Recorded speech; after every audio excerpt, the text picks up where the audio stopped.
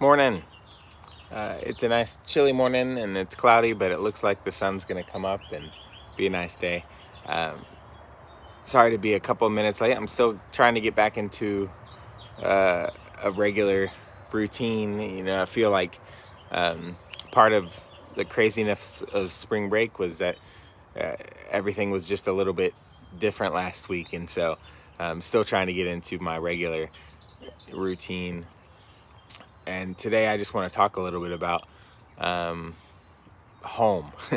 I spent a long time away from home last week, and so just want to talk a little bit about the concept of home today and what kind of constitutes that feeling for us. But let's start out with a prayer, and then we'll hop right into it. Let's start out. Let us pray. God, thank you for today, and thank you for all the different ways that you show up in our lives, on the good days, on the bad days, on all the days that you surround us with your love in different ways. Sometimes it's easier to feel that love than others, but we ask for your presence to always be noticeable, and that we become aware of it more often in our lives. In Jesus' name we pray. Amen. Like I said, last week I spent a long time away from home, and so the last few days I've been thinking about what coming home, what are the things that constitute home for me, and what, sorry I lost you for a minute, what are the different things that that make a place home. And so one of the things that I've noticed is that I do like to sleep in my own bed. And so is there the comfort of calling something your own thing? Is there the comfort of the familiarity with a place or the things in a house or something like that? I think also the safety of having a roof over your head is something that we call home. We think about that when we think about people who don't have homes. I think that's one thing that Habitat for Humanity is an organization that tries to create spaces and physical places that are home for. Hang on, let me fix this. It's trying to reconnect. There, that should work. Sorry, I was trying to get on my Wi-Fi and I'm too far away from it. But again, a physical place. Habitat for Humanity tries to give a place that's warm and dry and has a roof over your head. That's a home for folks. I also have been reconnecting with people who are in my home community, right?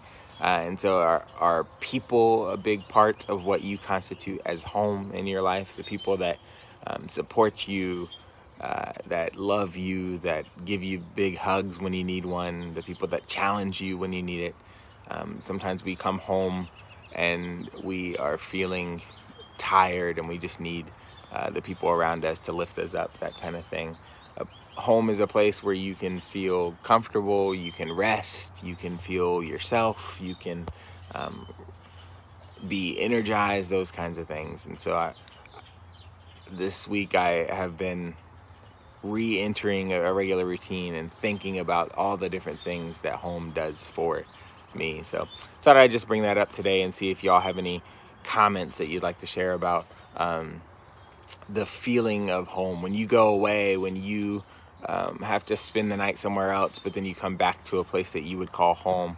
Maybe home is not the place that you live now, but it's a place that you hope to get back to one day. Maybe home is different places in your life at different times. Maybe you live in a home now, but then you go home to see family or friends sometimes. And it's such an ambiguous concept, but there's distinct feelings that come with the idea and the sense of home. So thought I'd bring that up today and just kind of see what y'all have to say. So I would welcome any comments you have about your own homes in your own life and what kinds of feelings that thing brings up for you. But let's pray, and then we'll go about our days and think about the different ways that God shows up in our lives today. Let us pray.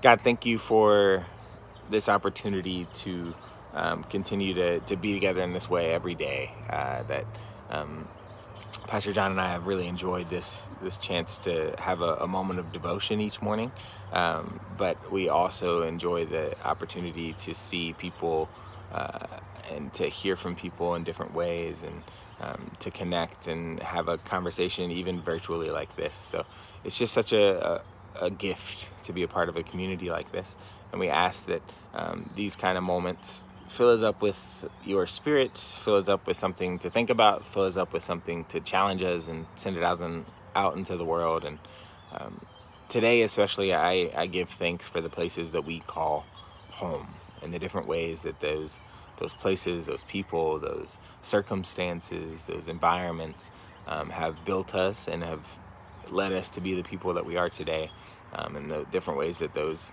places and people and things continue to support us each and every day. In Jesus' name we pray. Amen. Thanks, y'all. Have a wonderful day. God bless.